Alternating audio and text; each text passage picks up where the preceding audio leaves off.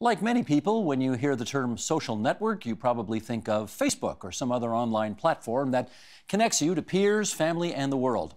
But that is just a very contemporary version of something that's been around much longer. And that is the subject of historian Niall Ferguson's new book. It's called The Square and the Tower: Networks and Power from the Freemasons to Facebook. And we're delighted to welcome Niall Ferguson back to our studio for more. So good to see you again. Good to be back here, Steve. Okay, we just have to set this up a little bit because the last time you were here was to talk to us about your 1,000-page Volume 1 of Henry Kissinger. And then somehow, I gather, in the midst of working on Volume 2, you thought you'd punch out just an impertinent little 500-page book on the Square and the Tower. Okay, what insight into writing the Kissinger book did you get about this that obviously took you off in a different direction for a little while anyway? There is a connection, and in some ways I had to write this book before I could even begin to write the second volume of Kissinger. I have a hypothesis about that second volume, which is that the reason Henry Kissinger became so powerful in the 1970s was that he built a network that was unrivaled.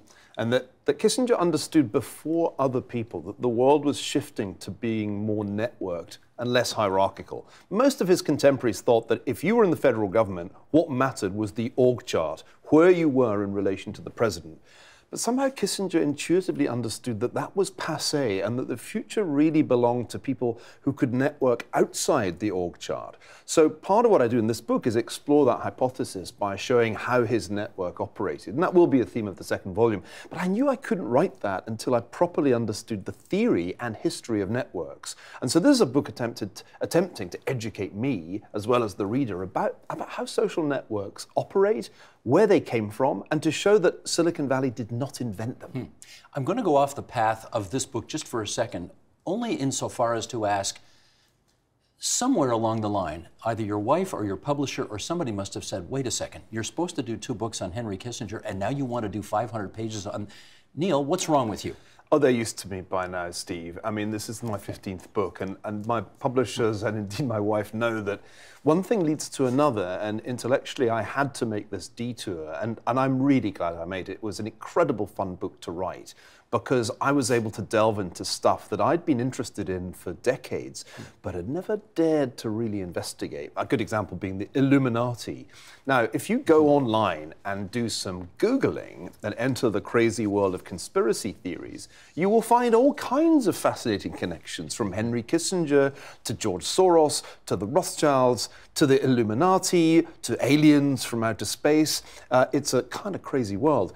Not many serious historians dare to venture into that world and to see whether there ever were Illuminati. So I thought, what fun to actually write the history of the social networks and the secret societies that by and large only conspiracy theorists write about. So I'm glad I made this detour. And now I'm ready for Volume 2. I kind of needed a mental health break. Okay, good, because we want you back here for Volume 2. Oh, yeah. But since you mentioned the Illuminati, and you do a chapter on them in the book, I don't want to assume everybody knows who they are. So let's just start with, who were they and what did they want to do in this world? Well, there are 2 answers to that question. There's the conspiracy theory answer, which some of your viewers will be familiar with, oh, I don't know, from Dan Brown or from some other source in popular culture. In the pop culture version, there is a sinister, secret, all-powerful society that controls everything from the Federal Reserve to the World Economic Forum, and we are mere puppets on the ends of the strings that they control. The history answer, the correct answer, is that in the 1770s, in South Germany, in Bavaria, a secret society was indeed formed, which was indeed called the Illuminati, but the goal of that secret society was to infiltrate the Freemasons, the Masonic lodges of Europe, and to spread through that network radical ideas of the Enlightenment, including even ideas that questioned Christianity. So this existed, but didn't last long. By about the 1780s, it was closed down by the Bavarian authorities, who viewed its religious teachings with deep suspicion. And so by the time of the French Revolution in 1789, the Illuminati had essentially been destroyed, and their founder, a man named Weishaupt, had retreated into exile in Coburg. End of story.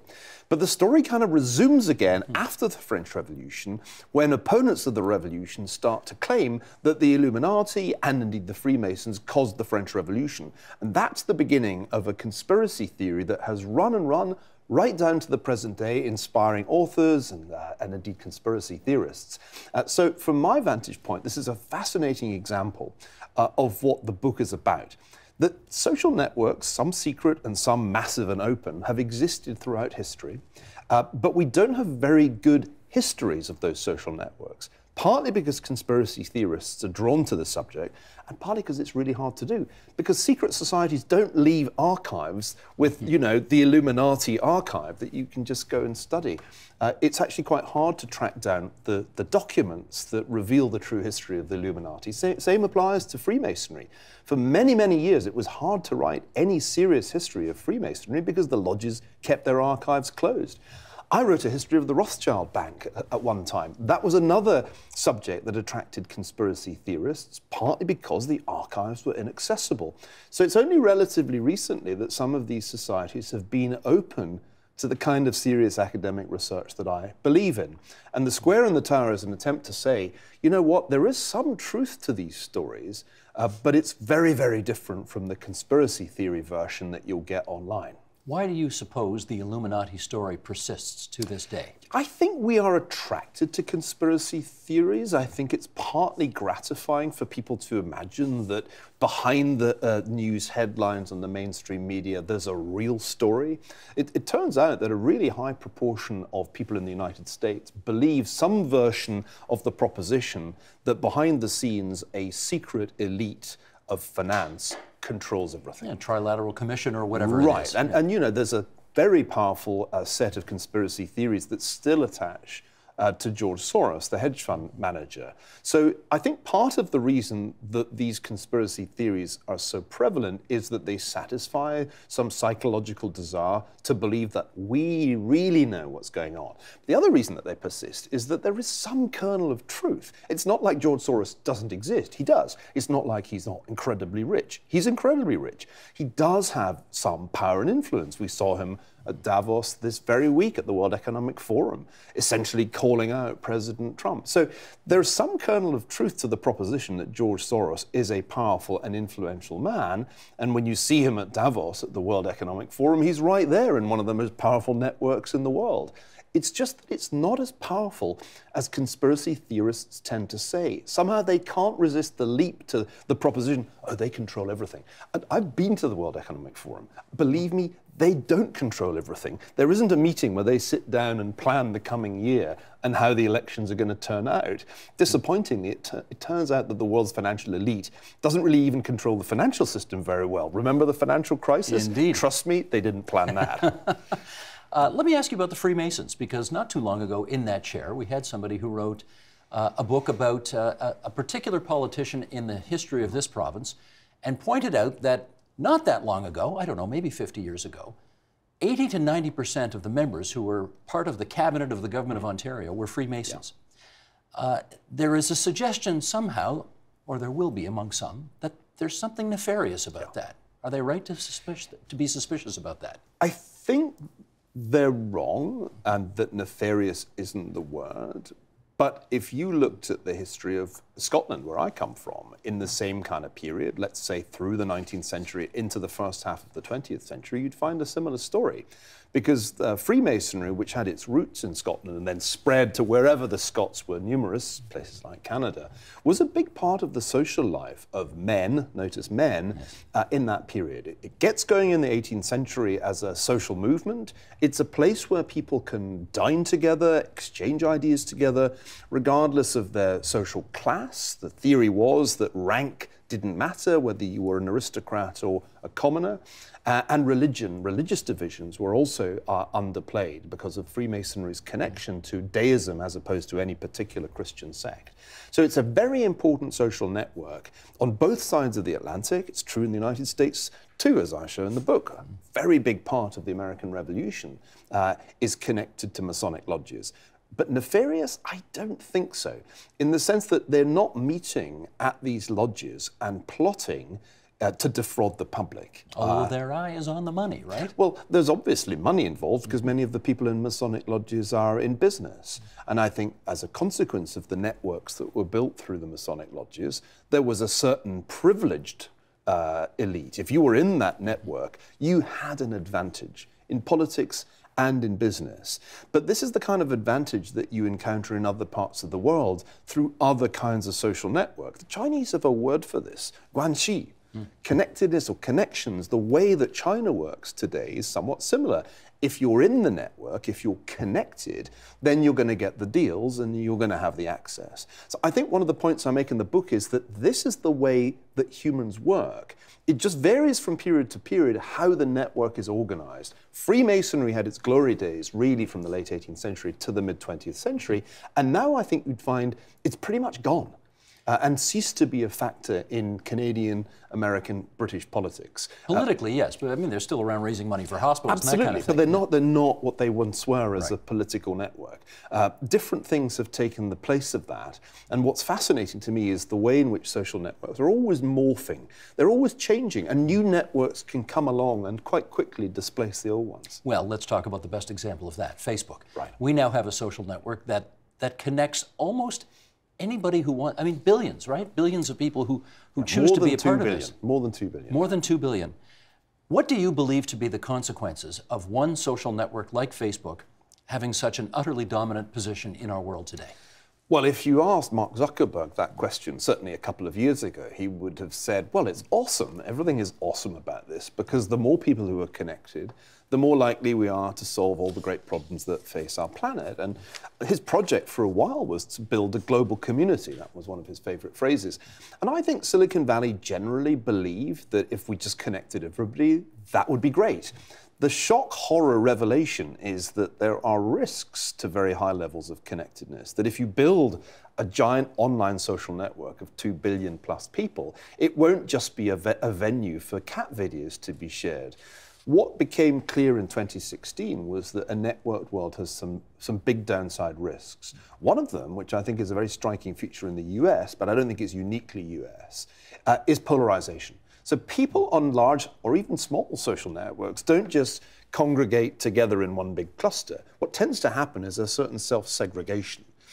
In the United States today, it's an ideological distinction. People who are liberals essentially share with people who are liberals, and conservatives do the same. And there's amazingly little traffic between these clusters. So one big problem that I think has arisen from the prevalence of online networks is the polarization that was already there in our political life is getting worse because the algorithm encourages us to hang out with people who are like-minded. Stay in our echo chambers. In the echo chamber, in the filter bubbles. I think that's one problem. I'll mention one more, which I think is very relevant to your viewers, and that is the way in which crazy stuff goes viral.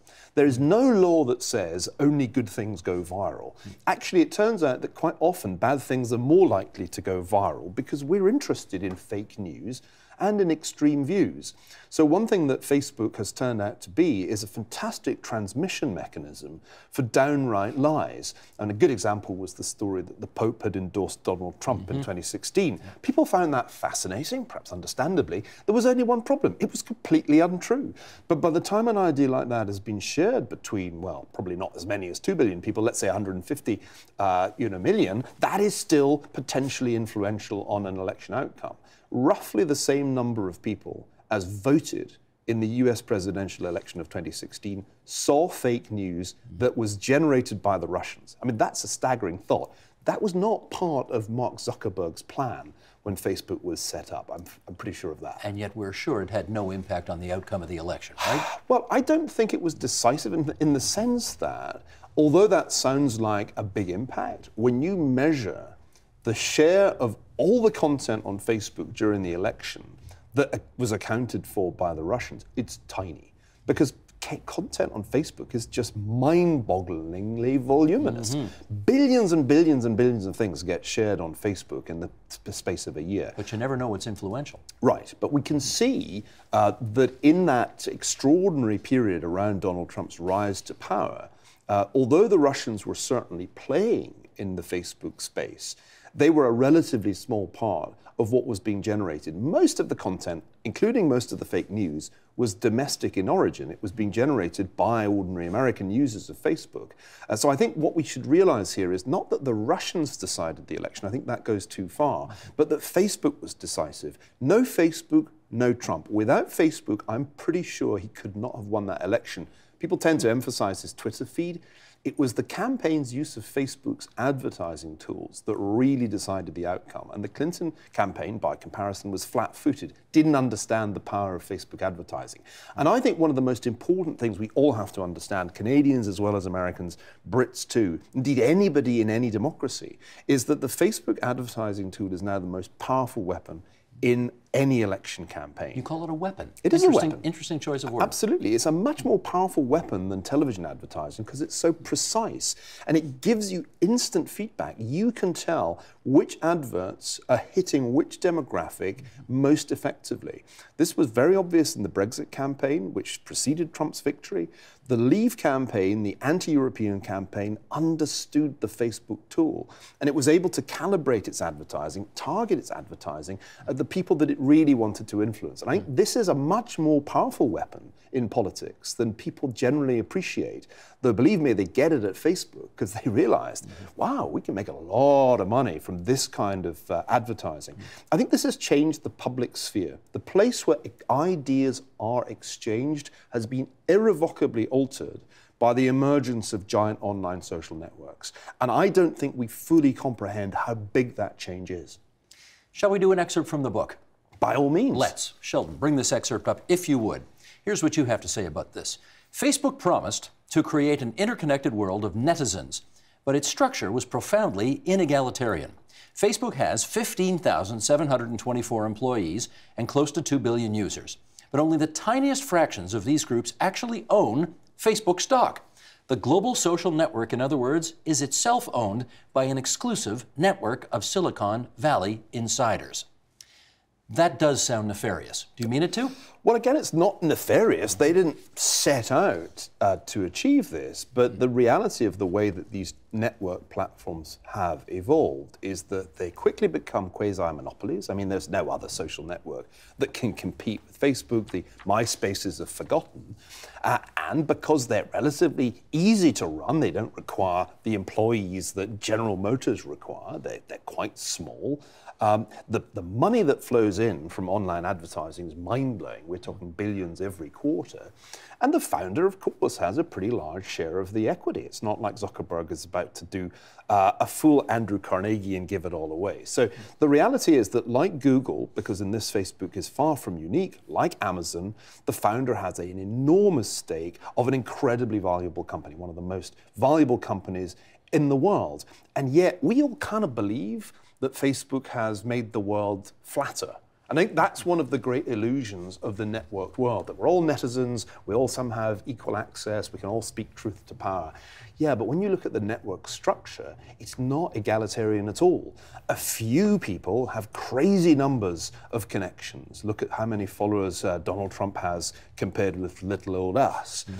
And more importantly, a very few people own a really huge chunk of the infrastructure of the online social networks. And the rest of us are just the mugs. We're the users. We are the mugs who gave Mark Zuckerberg our data for free. We gave him our data. And that is really why Facebook is such a valuable company. It knows more about us than we do. It can predict what we're going to do better than we can. That's an astonishing state of affairs. I don't think it's nefarious. One has to take one's hat off to Mark Zuckerberg as a businessman. He had to make some very big judgment calls as Facebook grew from what was originally a little sharing platform for Harvard undergrads. And he made those big calls and he got them right. I'd take my hat off to him as a businessman. But I think he underestimated, as most of us did, what the implications were of building such an enormous platform that's now the biggest network probably there's ever been. He was over-optimistic. He thought there would be this global community and then we'd all solve climate change. And what he got was 2016. Do you think there's any sense of remorse Yeah. among the people at Definitely. Facebook? Yes? No, the atmosphere in Silicon Valley has changed dramatically in this relatively short space of time that I've lived in Northern California. There was tremendous hubris and arrogance back in, the period before the election, and it only was after the election and slowly that people came out of denial. And now there's a kind of what have we done mood. What did we do? And a lot of former Facebook people are publicly beating themselves up about this. I wrote a piece for the Globe and Mail about this just the other week, admitting that they underestimated the downside risks, certainly from a political point of view, but also acknowledging, and I think this is an important point, that they did know how addictive Facebook was going to be. And for those of your viewers watching with adolescent kids, this is not news. Facebook is addictive, and a very large proportion of younger people are on the network and use it compulsively, checking all the time on their smartphones and on their other devices. And I think one important realization for me of the last 12 months is that the people who built this network knew it was addictive and designed it to be addictive.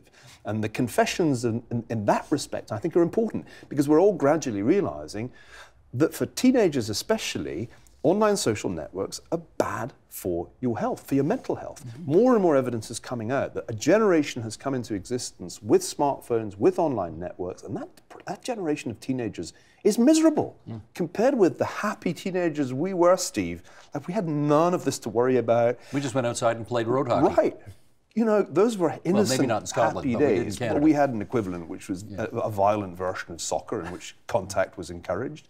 But we certainly didn't worry whether people were liking our latest posts on Facebook. I feel sorry for the teenagers. I have teenage kids, and I look at what this has done to them, and I think, you know what? That they knew in the design in the platforms that they would be addictive, that's reprehensible. And I think we should all reassess our view of how kids should use these platforms. Personally, as I bring up my youngest children, I have a 6-year-old right now and a 3-month-old, I mean, those guys are going nowhere near screens until they're well in to maturity.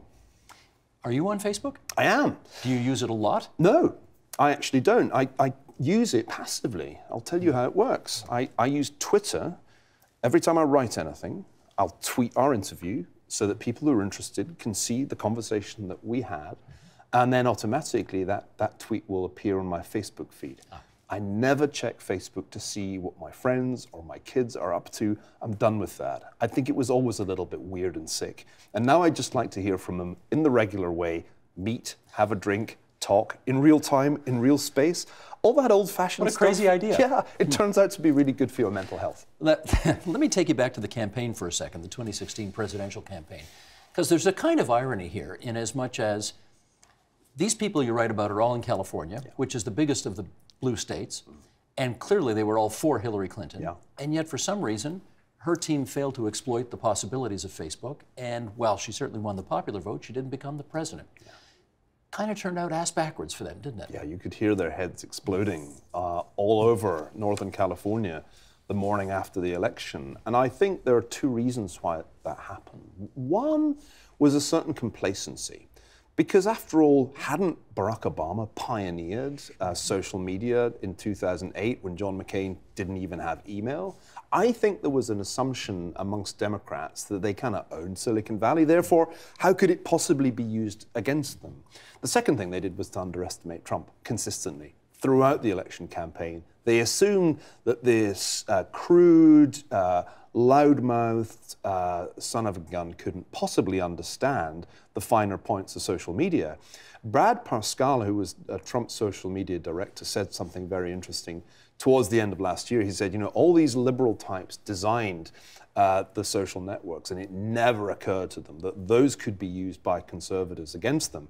And I think that was dead right. It never occurred to the folks at Google or at Facebook that the Trump campaign far better understood how to use these tools than the Clinton campaign. And it came as a tremendous shock to realize that the network platforms built in Silicon Valley had been Trump's secret weapons. And I think we're still in the midst of an inquiry into what happened in 2016. I think there's more still to come out about how the network platforms were used. But that's the key fact. If they hadn't been there, and if Trump's campaign hadn't understood how to use them, I'm pretty sure Hillary Clinton would have won, and Silicon Valley would have celebrated, and Google would have carried on having an incredibly close relationship with the government, which it had under Obama. Well, that all stop with a sudden horrible shock in the early hours of November the 9th, 2016. Indeed. As you compare the power that those in Silicon Valley have and their network to the network that Donald Trump has vastly out over many countries around the world, whose power is more, and in whose hands is the power more appropriately used for the good of the public? That's a great question. I think the right answer is probably we'll soon find out, because I think a collision is going to happen between President Trump and Silicon Valley. It was already beginning to become apparent around the time of the terrible events in Charlottesville last year, which prompted a great deal of very explicit anti-Trump statements from Silicon Valley executives. But there are two ways of thinking about this. Number one, however he came to power, Trump is the president of the United States, which makes him institutionally the most powerful man in the world. No question, he is at the top of the hierarchy that is the federal government of the United States. He has all the tools at his disposal of anybody who is the president of the United States. And meanwhile, Silicon Valley's billionaires may be wealthy and they may control very valuable companies, but if the federal government decided to regulate them, either through antitrust or by some other means, it would really not be easy for them to win that fight. Now, I think antitrust is less likely to happen. Certainly, it's not the kind of thing Republicans do, and so I wouldn't expect that to be where this battle is fought. But imagine if, in the course of the coming year, Republicans waken up to the fact that the algorithms have been tweaked to their disadvantage so that 2016 will never happen again. In fact, social media will help the Democrats in 2018. And they then say, okay, we need to look at regulation again.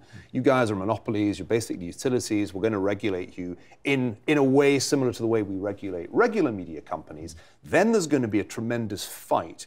And in that fight, I think the federal government will win, especially if the public increasingly understands that Facebook has too much power for any company.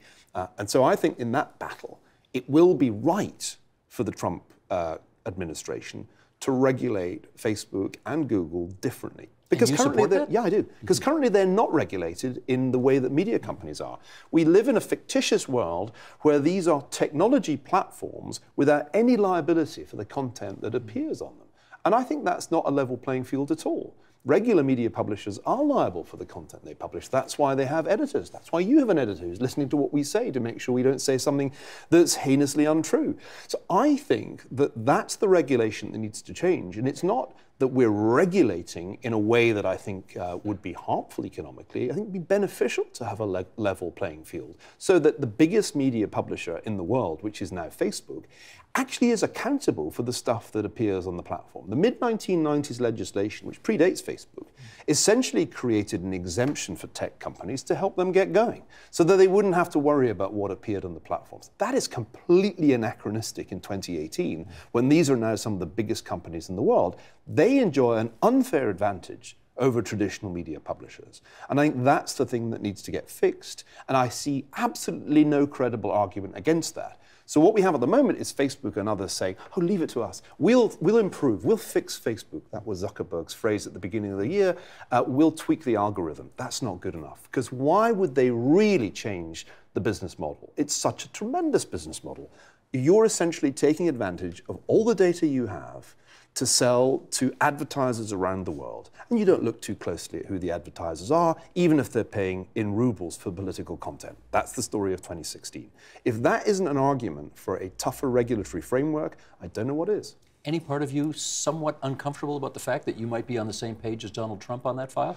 Look, part of the problem with the Trump administration has been that because of the president's personality and his views on a whole range of issues, which I find deplorable, whether it's his sexism or his racism, you can't actually say on a particular policy, this administration is right, without being denounced as an apologist for Trump's sexism and racism. But you have to draw a distinction between the Trump personality and the crazy stuff he says, I won't repeat some of his recent language on air, and the policies of the administration. There is a distinction. The United States isn't a monarchy. The separation of powers is real. It's designed to institutionalize power so that the president can't turn the United States into a tyranny. And I think if a Trump administration were to say we need to change the regulations so that there's a level playing field for all media content publishers, then I would be in favor of that, regardless of what President Trump tweets tomorrow. We always appreciate your visits here at TVO, Niall Ferguson, and we can't wait to have you back with Volume 2 of Henry Kissinger. In the meantime, we would recommend Niall Ferguson's latest, The Square and the Tower, Networks and Power from the Freemasons to Facebook. Great to see you again. Thank you, Steve. The Agenda with Steve Paikin is brought to you by the Chartered Professional Accountants of Ontario, helping businesses stay on the right side of change with strategic thinking, insightful decisions, and business leadership. Are you on the right side of change? Ask an Ontario CPA.